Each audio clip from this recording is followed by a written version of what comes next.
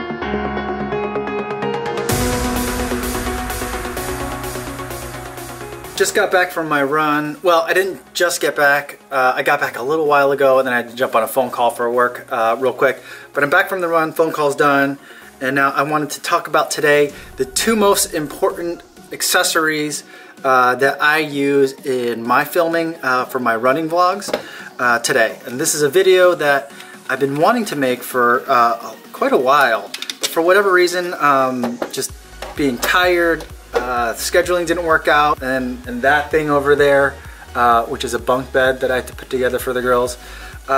Between all that stuff, I just didn't get around to it, but today I'm finally gonna do it, and these are the two most important run vlogging accessories that I have, and I wanted to talk to you about it today. They're really important to my channel. The channel really wouldn't be what it is without these two things. The first thing that it is a Manfrotto. It's kind of like a C-clamp style iPhone holder. Let me get my phone real quick. And so here's my iPhone. This also worked with, will work with a whole bunch of other phones. That's why it has this kind of expanding thing in here. And the way that I use this is typically I will just put the phone in sideways, set the phone on the ground, and use the rear camera. I'll set it for 1080 at 120 frames a second, and I'll set it on the ground, and then hit record, and then I'll run in front of the camera, and then I'll run kind of back. And it's kind of a guess and check, and sometimes I change it depending on if I want to focus on like my feet being really close to the camera, or I want to capture what's going a little bit further away from the camera in terms of how far or how close I run to it. Sometimes I'll step directly over the camera as I'm using it, but this is really important because it has that flat bottom. It also has like a 1/4-20 mounting point on it if you ever wanted to put it on like a selfie stick or a tripod. I don't think I've ever done that, but sometimes I do use this little kickstand to lean it back, or if I even wanted a sharper angle, this is like the sharpest angle it has, so it's just a little bit of kickback, and then you're using the lens and it's shooting upward at an angle. So it gives you a little bit of flexibility, not a ton, but I don't need a ton. I don't want a ton. A lot of times having this just sitting on the ground, or if there's like a ledge, a park bench, like a handrail, that kind of thing that this can sit on, putting the phone on that and shooting it is pretty much all I need. Most of my Instagram and Strava are driven completely, almost completely, by this little thing in the iPhone. So a really important piece of kind of hardware that I use. I've seen things that are like this that are thinner, but not that are as robust or as useful as this one. So this is my second one of these that I've bought. I like them so much. I lost the first one in the lake along with another iPhone. But this is extremely useful. It usually fits right in my pocket, even my running shorts, and I can run with these and I won't feel like it's bouncing around. So that's extremely helpful. The next thing I have is this. It's a little alligator clamp. It's like $5 on Amazon. It goes for your GoPro. And so this is a GoPro. I have the Hero 5. Here, this is what it comes in. I've seen a lot of people that try to run around with their GoPros like this. And what you get a lot of times, because you're holding it like this or like this, this camera is so wide that it'll catch the webbing on your hand. And so either that, or because you're holding it in your hand and you're sweating, you have a tendency, if you're holding it like this when you're running, that sweat gets all over the lens. And so what I've done, and I've had one of these for the last GoPro that I had as well, which is the GoPro Hero 3, I think, is you put it in the housing and you put it on one of these clamps and you use your bolt and you put it in here. And then you can use this in a couple of ways that I think are really useful. Most of the time I run with it like this, and so it's like kind of like a mini selfie stick, and I hold it a little bit like a ping pong paddle. Yeah, Asian guy, ping pong paddle reference. And so I can run with it like this. My fingers stay away from the lens, so I'm not accidentally either dripping sweat onto it or accidentally palming the lens to make it all gross. But when I want to shoot, I'll hit the button. I usually have it on like the one button, like auto record. And then now I've got, so let me turn it on so you can see it.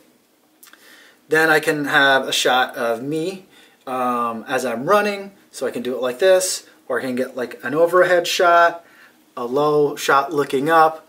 A lot of times I'll hold it back behind me as I run, so you can kind of see a little bit of what's ahead of me, as well as me.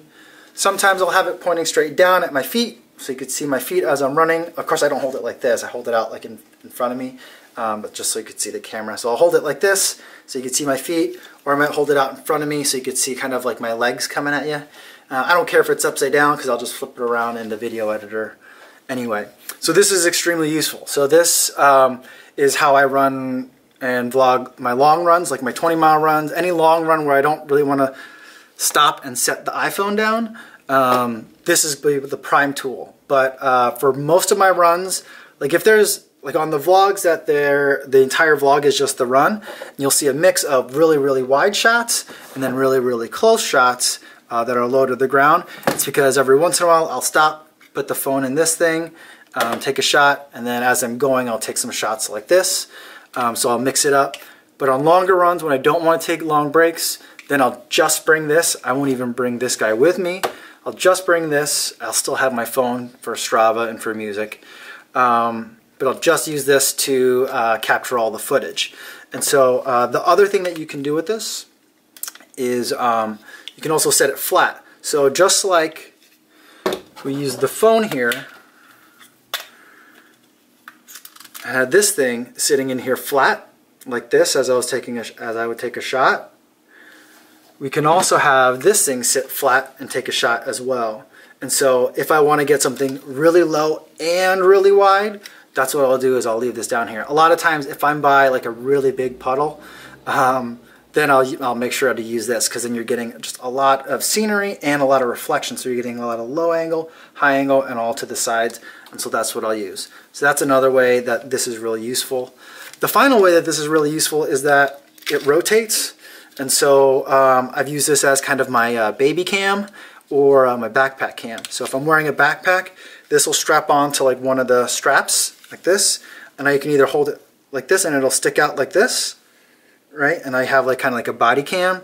It's really jittery, so it's not, you know, ideal. It's not a great way to capture things unless you're standing still, right? So if your hands are occupied and you want to capture something, that's great. But if you're walking, it jostles around a lot, not great. Even with stabilization, it's just not the best result. But if you have, like when I take the kids to like the aquarium or the museum and they're looking at stuff and I want to be interacting with them and not holding a camera, this I usually just put on a backpack. Or if I used to have the baby when she was littler, I put it, or more little. When she was younger, I would put her in the baby carrier and then I would tilt this down like this, and then I would get a little like angle of the baby in the baby carrier right here. So that's kind of another way that I use this. This I bought, I think this is the third one of these that I've bought, because the first one, I used it so much, the plastic here failed on me. It just kept from tightening it and untightening it over and over again. The second one I bought for a friend who had just bought a GoPro and was starting to make videos. I said, there's one accessory that you need for your GoPro and let me buy it for you, because it was like $5. And this is the third one that I've had. So those are the two most important run vlogging accessories that I have. Hopefully that gives you a little bit of an insight as to how I do what I do and how I make the videos that I make.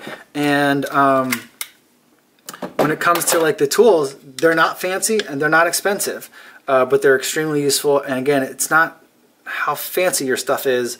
A lot of times it's just being able to use an existing thing in a new and creative way. And so hopefully that's helpful to you guys, and hopefully I'm not telling you something you already know. But if you have any questions about some of the other stuff that I use, or questions about how I use this stuff, feel free to leave it in the comments. I'd love to talk to you down there. Oh, what's going on?